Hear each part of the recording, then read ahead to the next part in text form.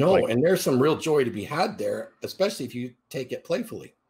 Well, yeah, and it's like the only way you're going to really learn how like women think and operate and function is by being around them. Like you can't read it in a textbook. Like you can't like, I mean, as much as guys like us can sort of teach younger dudes, okay, well, this is kind of like how, like, these are some truisms. You need to sort of have tactile experience with it. And yes, like seducing women and having sex with them and getting into relationships with them is one way of doing that. So that's really interesting. Having a social circle of female friends that you take to the club or something, you know what I mean? Like guys who are like club promoters. I mean, they're probably banging all the chicks they take to clubs anyway, but you get what I'm going with this. Sure.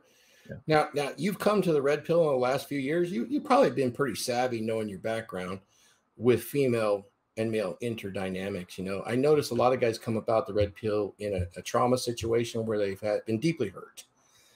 And, you know, when you've been deeply hurt, you get some scar tissue and you lash out. I see a lot of that lingering with a lot of our group too, which I think has to be, you have to kind of grieve through that and get past it.